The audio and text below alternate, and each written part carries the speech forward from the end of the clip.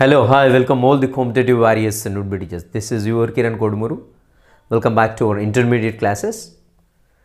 So, inka evaraina intermediate classes kavalananukuనే వాళ్ళు 300 rupees నాకు phone pay గాని గూగుల్ పే గాని చేయండి. ఈ 300 రూపీస్ కంప్లీట్ ఎడిటర్ కే పోవడం జరుగుతుంది. నేనైతే ఫ్రీ ఆఫ్ కాస్ట్ లోనే చెప్తున్నాను. సో ఫస్ట్ 2 or 3 క్లాసెస్ మనకు పబ్లిక్ గా ఉంటాయి. ఎవరైనా వినాలంటే వినొచ్చు. అండ్ దెన్ ఆఫ్టర్ ఎవరైతే పేమెంట్ చేస్తారో వాళ్ళకి మాత్రమే పర్సనల్ గా వాట్సాప్ లో పంపడం జరుగుతుంది. రైట్? సో ఇంటర్మీడియట్ సిలబస్ అనేది హెవీగా ఉంటుంది, కాంప్లెక్స్ తోటి ఉంటుంది. అండ్ డెఫినెట్గా దీంట్లో ఉండి మనకి ఎగ్జామ్లో క్వశ్చన్స్ ఆడడం జరుగుతుంది. మరి ఈరోజు సెషన్లో ఏం చూడబోతున్నామని చూసినట్లయితే దంతం యొక్క నిర్మాణం. So structure of the teeth ఏ విధంగా ఉంటుంది, దాని యొక్క స్ట్రక్చర్, ఇంటర్నల్ స్ట్రక్చర్ ఏ విధంగా ఉంటుంది, ఎక్స్టర్నల్ ఏ విధంగా కనపడుతున్న అంశాలను అయితే చూద్దాం. దంతం యొక్క ఉపయోగాలు చూసినట్టయితే they are present in the బ్యూకల్ cavity. Right? So మనకి హాస్య కుహరంలో లేదంటే ముఖ కుహరంలో ఈ దంతాలు అనేవి ఉంటాయి. సో ఆల్రెడీ దంత ఫార్ములా మనకు తెలిసింది 2123/2123 ఉంటుంది. పిల్లల్లో దంత ఫార్ములా చూసినట్టయితే 2102/2102. ఇంపార్టెంట్ గుర్తుపెట్టుకోండి. సో 20 టీత్ మాత్రమే ఉంటాయి పిల్లల్లో. పాల దంతాలుగా చెప్పుకుంటాం వాటిని, ఆర్ఎల్స్ డెసిడియస్ టీత్ అంటాం వాటిని. సో ఈరోజు సెషన్లో వచ్చేసి మనము దంతం యొక్క నిర్మాణం చూద్దాం. దంతం, దాని యొక్క నిర్మాణం. So structure of the teeth, structure of tooth. So first దంతము దేని నుండి, ఎక్కడి నుండి, ఏ త్వచం నుండి ఏర్పడుతుందని ఆల్రెడీ లాస్ట్ సెషన్లో డిస్కస్ చేసాము. బాహ్య మధ్య త్వచం నుండి ఈ యొక్క దంతం అనేది ఏర్పడుతూ ఉంటుంది. సో పిండ అభివృద్ధి సమయంలో 3 త్వచాలు ఏర్పడుతుంటాయి, మనకు తెలిసిందే. సో అది బాహ్యత్వచము, మధ్యత్వచము, అంతర్త్వచము ఉంటుంది. సో దేని నుండి ఏ అవయవాలు ఏర్పడుతున్నాయి అనేది కూడా మనకి ఎంబ్రియాలజీలో చూస్తూ ఉంటాము. ఇక్కడ మనకి దంతాలు ఏవైతే ఉన్నాయో ఈ దంతాలు అనేవి మనకి బాహ్య మధ్యత్వచం నుండి ఏర్పడుతూ ఉంటాయి. రైట్? సో మరి దంతాల యొక్క ఉపయోగం మనకు తెలిసిందే. దంతాలు అనేవి ఆహారాన్ని బాగా మాస్టిగేట్ చేయడానికి, నమలడానికి ఉపయోగపడుతూ ఉంటాయి. So they are present in the బుకల్ cavity are oral cavity అంటాం. ముఖ కుహరం అని కూడా అంటాం, హాస్య కుహరాన్ని.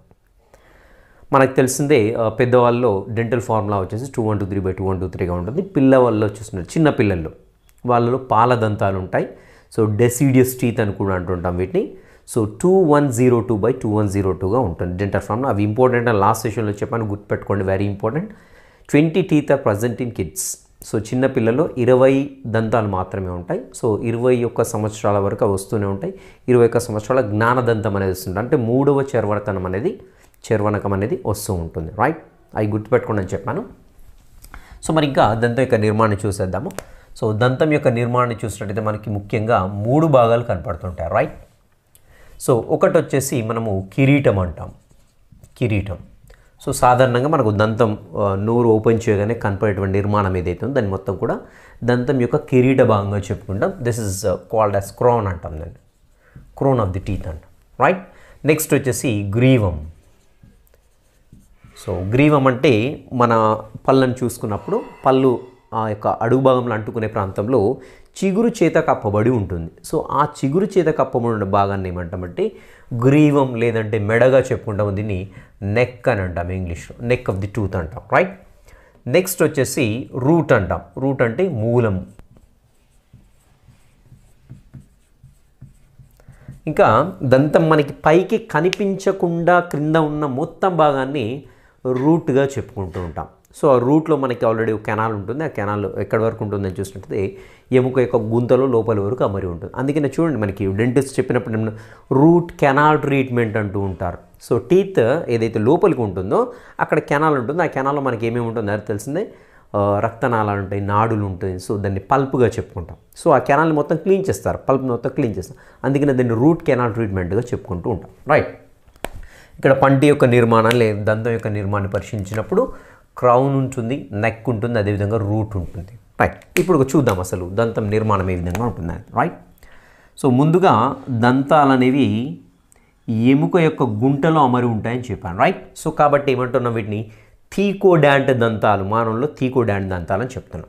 సో ఇది మొత్తం కూడా ఎముక అనుకుందాం. ఇదంతా కూడా ఎముక. సో ఇది వచ్చేసి ఎముక యొక్క గుంట అనుకుందాం. రైట్? సో ఈ గుంటలో చూసినట్లయితే మనకి ముందుగా సిమెంట్ వంటి పదార్థం ఉంటుంది. గుర్తుపెట్టుకోండి, సిమెంట్ వంటి పదార్థం ఉంటుంది. సో నేను రెడ్ లైన్ ఏదైతే గీస్తానో ఇది మొత్తం కూడా cement. Right?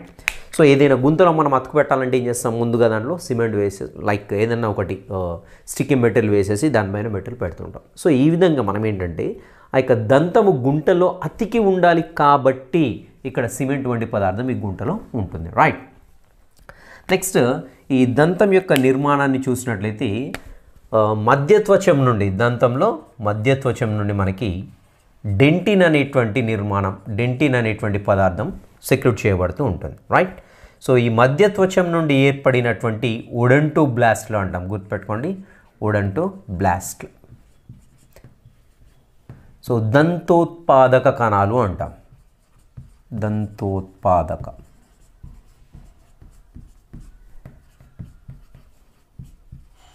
So దంతంలో most of the part వచ్చేసి మనకి డెంటిన్ అనేటువంటి పదార్థం చేత నిర్మితమై ఉంటుంది.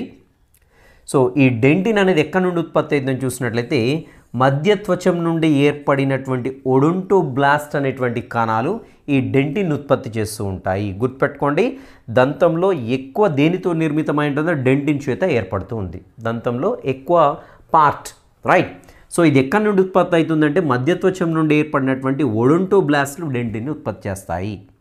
సో దంతోత్పాదక కణాలు అంట వీటి ఒడొంటోబ్లాస్ట్ని, గుర్తుపెట్టుకోండి, దంతాన్ని ఉత్పత్తి చేసేటువంటి కణాలు కాబట్టి దంతోత్పాదక కణాలుగా చెప్పుకుంటూ ఉంటాం. రైట్.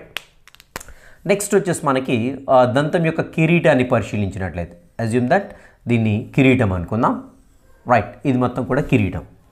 సో కిరీటం యొక్క పై భాగంని చూసినట్లయితే ఈ కిరీటాన్ని కప్పుతూ మనకి ఒక పొర ఉంటుంది, మనందరికీ తెలిసిందే, చాలా దృఢమైనటువంటి పొర, ఎనామిల్ పొర లేదంటే పింగాణి పొరగా చెప్పుకుంటాం, పింగాణి పొర. సో దీన్ని ఏమంటామంటే ఎనామిల్ పొరగా చెప్పుకుంటాం, ఎనామిల్ పొర. మరి ఈ ఎనామిల్ పొర దేని నుండి స్రవించబడుతుందని చూసినట్లయితే ఎమియోబ్లాస్ట్లు అనేటువంటి కణాలు, గుర్తుపెట్టుకోవాలి, ఎమియోబ్లాస్ట్లు, ఎమియోబ్లాస్ట్ అనేటువంటి కణాల నుండి మనకి ఎనామిల్ పొర ఏర్పడుతుంది. వెరీ సింపుల్, ఇక్కడ ఏ గుర్తుపెట్టుకోండి, ఈజీగా గుర్తుండ. మరి ఎమియోబ్లాస్ట్ కణాలు ఏ త్వచం నుండి ఉద్భవిస్తాయని చూసినట్లయితే బాహ్య త్వచం నుండి ఉద్భవిస్తాయి. అంటే దంతాన్ని కప్పి ఉంచేటువంటి పింగాణి పొర లేదైతే ఎనామిల్ పొర ఏదైతే ఉందో దీనిని ఎమియోబ్లాస్ట్ అనేటువంటి కణాలు స్రవించడం జరుగుతుంది. ఈ ఎమియోబ్లాస్ట్ కణాలు ఎక్కడి నుండి ఏర్పడతాయని చూసినట్లయితే బాహ్య త్వచం నుండి ఏర్పడతాయి. అందుకని మనం దంతం గురించి చెప్పుకున్నప్పుడు ఏం చెప్పుకున్నాము, బాహ్య మధ్యత్వచం నుండి ఏర్పడుతున్నాను అంటే బాహ్యత్వచం నుండి ఏం ఏర్పడింది, మనకు పింగాణి పొర ఏర్పడింది. అండ్ ఇక్కడ మధ్యత్వచం నుంచి వచ్చేసి ఏం ఏర్పడింది, డెంటిన్ ఏర్పడింది. అంటే మనకు ఓవరాల్గా ఈ దంతం యొక్క నిర్మాణాన్ని చూసినట్లయితే పింగాణి పొర ఉంది, అదేవిధంగా డెంటిన్ ఉంటుందన్నమాట. సో కాబట్టి మనం బాహ్య మధ్యత్వచం నుండి దంతాలు ఏర్పడతాయని చెప్తూ ఉంటాం అన్నమాట. రైట్. సో ఇది వచ్చేసి మనకి పింగాణి పొర. పింగాణి పొర గురించి చెప్పుకునే ఇంకొక ముఖ్యమైన అంశం ఏంటంటే మన శరీరంలో అతి గట్టి పదార్థం ఏది అంటే పింగాణి పొర. ఇంపార్టెంట్ పాయింట్, గుర్తుపెట్టుకోండి. సో ఇది మన శరీరంలో అతి దృఢమైనటువంటి పదార్థం,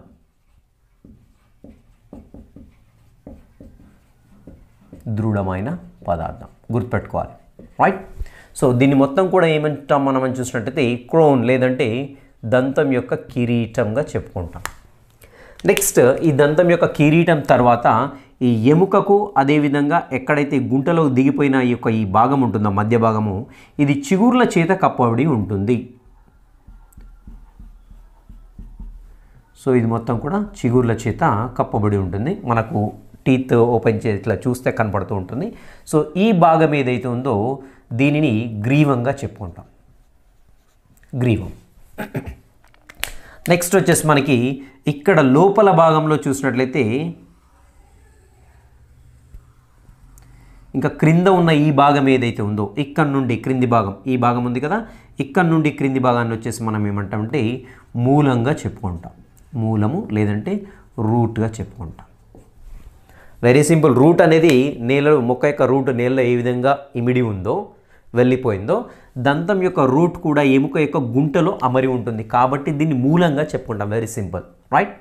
మరి మూలంలో ఏముంటుంది అని చూసినట్లయితే మూలంలో చూసినట్లయితే ఇక్కడ మధ్యలో ఒక కుహురం ఉంటుంది, దీన్ని ఏమంటామంటే పల్ప్ కుహురము అంటాం, గుర్తుపెట్టుకోండి.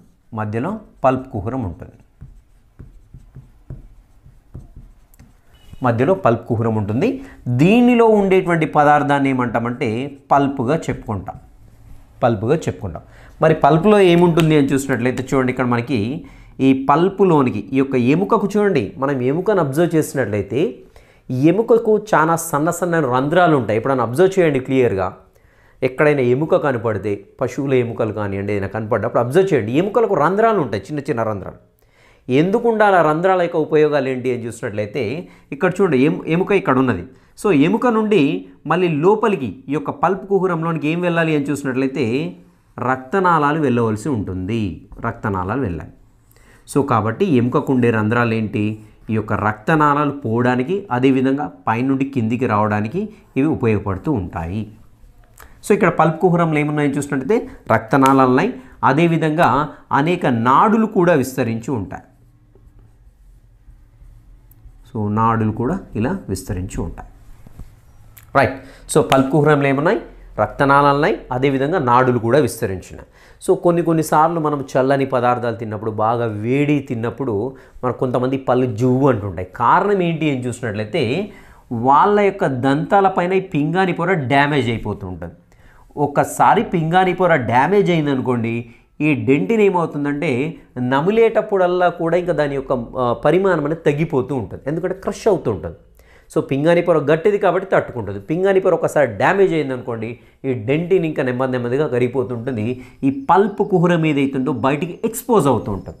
సో ఇలా ఎక్స్పోజ్ అయినప్పుడు ఏమవుతుందని చూసినట్లయితే ఇక్కడ మనకి వేడి పదార్థాలు కానీ చల్లగా తగిలినప్పుడు ఈ యొక్క నాడుల ద్వారా బ్రెయిన్కి వెళ్ళిపోతుంటుంది ఆ పెయిన్ అనేది. రైట్. నెక్స్ట్ వచ్చేసి ఈ యొక్క పింగాణి పొర పోయిన తర్వాత ఒకవేళ డెంటిన్ ఎక్స్పోజ్ అయినా కూడా మనకి ఆ యొక్క ఫీలింగ్ అనేది తెలుస్తూ ఉంటుంది. సో ఈ విధంగా లోపల ఈ పల్ప్ యొక్క కుహరంలో మనకు పల్ప్ అనేది ఉంటుంది. ఈ పల్ప్లో నాడులు, అదేవిధంగా రక్తనాళాలు కూడా ఉంటాయి. సో ఇంకొక ఇంపార్టెంట్ పాయింట్ ఏంటి అని చూసినట్టయితే పల్ప్ కుహరం చుట్టి మనకి ఇక్కడ, సో ఇది పల్ప్ కుహరాన్ని చుట్టి ఇక్కడ మనకి ఏముంటుందంటే ఒడంటోబ్లాస్ట్ కణాల పొర ఉంటుంది, గుర్తుపెట్టుకోండి. సో ఇవి వచ్చేసి మనకి ఏంటంటే ఒడంటోబ్లాస్ట్లు లేదంటే దంతోత్పాదక కణాలు.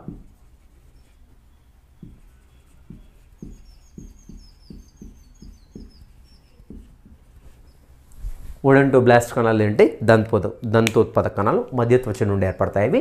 రైట్. సో ఈ దంతోత్పాదక కణాల నుండి మనకి ఏం ఏర్పడుతుంది చూడండి, ఇక్కడ చుట్టూ ఉండేటువంటి ఇదంతా కూడా డెంటిన్. సో నేను ఇక్కడ చుక్కలు పెడుతున్నాను చూడండి, ఇదంతా కూడా డెంటిన్ చేత ఏర్పడినటువంటి దంతం యొక్క భాగం, ఇదంతా కూడా డెంటిన్, గుర్తుపెట్టుకోండి.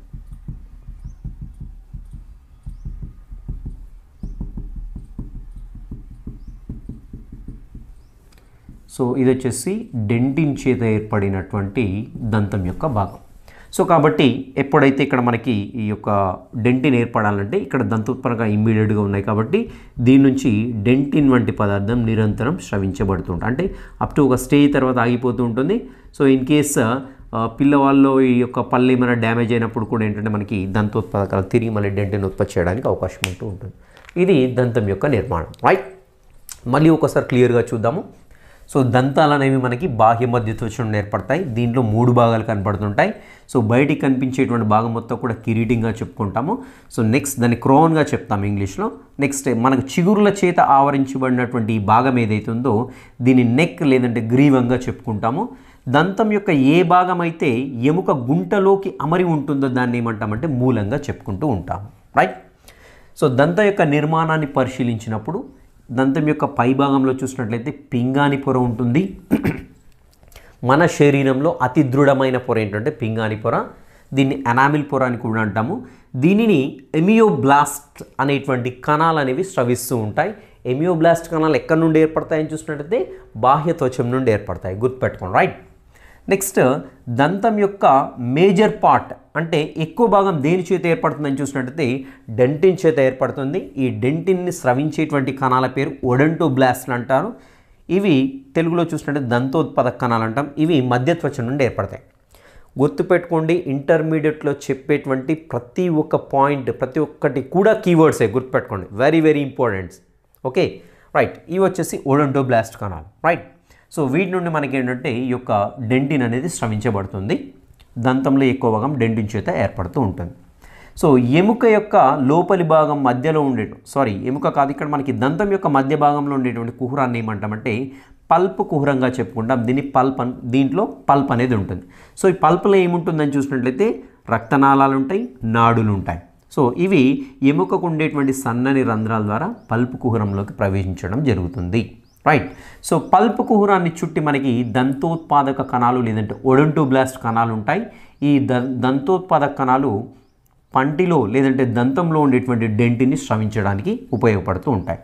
నెక్స్ట్ ఎముక యొక్క గుంటను ఆవరించి మనకి ఏంటంటే సిమెంట్ అనేది ఉంటుంది. సో దీన్ని కప్తూ మళ్ళీ పెరిడాంటియల్ పొర కూడా ఉంటుంది. సో ఇవి రెండు కూడా దేనికంటే మనకి దంతము ఇలా ఆ యొక్క ఎముక యొక్క గుంటలో బలంగా అతుక్కోవడానికి ఉపయోగపడుతుంది. రైట్. నెక్స్ట్ వచ్చేసి మనకి ఈ యొక్క దంతము ఎముకకు లోపలికి మధ్య భాగంలో ఉన్నటువంటి ఈ ప్రాంతాన్ని ఏదైతే చిగురు చేత కప్పబడి ఉంటుందో దాన్ని గ్రీవంగా చెప్పుకుంటూ ఉంటాము. సో ఇది దంతం యొక్క నిర్మాణం. ఇంకా దీనికి సంబంధించి ఏమైనా డౌట్లు ఉన్నట్లే జస్ట్ నాకు వాట్సాప్ చేయండి, నేను క్లియర్ చేయడానికి ట్రై చేస్తాను. సో ఇక్కడ మనకు క్వశ్చన్ రేస్ చేస్తాను చూడండి. సో దంతం యొక్క పని ఏంటి అని చూసినట్టయితే మనకు స్పర్శను గ్రహించదు అది. రైట్. సో స్పర్శను గ్రహిస్తే ఇంకా మనకు పెయిన్గా ఉంటుంది. దంతం యొక్క పని ఏంటి అని చూసినట్టయితే కేవలం మాస్టికేషన్, నమలడానికి మాత్రమే దంతం ఉపయోగపడుతుంది. సో అలాంటప్పుడు మనకు పల్ప్, దీనికి రక్త ప్రసరణ, దీనికి నాడులు అవసరమా? సో అసలు పల్ప్ కుహరం లేకుండా మొత్తం కూడా డెంటిన్ చేత ఏర్పడితే ఏమవుతుంది? సో అలా ఉంటేనే బెటర్ నాకు తెలిసి. ఎందుకంటే దాంట్లో నాడులు రక్తనాళాలు ఏం లేకుంటే మనకి ఇన్ కేస్ ఇక్కడ పింగాణి పోర్ డ్యామేజ్ అయినా మన బ్రెయిన్కి పెయిన్ తెలీదు. రైట్. సో మరి ఎందుకు పల్ప్ కుహరంలో ఈ యొక్క నాడులు, ఎందుకు రక్తనాళాలు ఉండాలి? This is my question. Is it clear? So లేకుంటేనే better అని నేను అనుకుంటుంటాను. రైట్. దీనికి ట్రై చేయండి, వాట్సాప్లో కామెంట్లో ఆన్సర్ పెట్టండి. లేదంటే నెక్స్ట్ క్లాస్ ఫస్ట్లోనే నేను దీని యొక్క ఆన్సర్ చెప్పేస్తాను. అంటే నా ఎజంప్షన్, ఒక్కొక్క ఎజంప్షన్ ఒక్కో రకంగా ఉండాలి. సో సబ్జెక్ట్ని ఎంజాయ్ చేస్తూ చదవండి. Right. Will meet you in the next session. Till the next session, have a great day.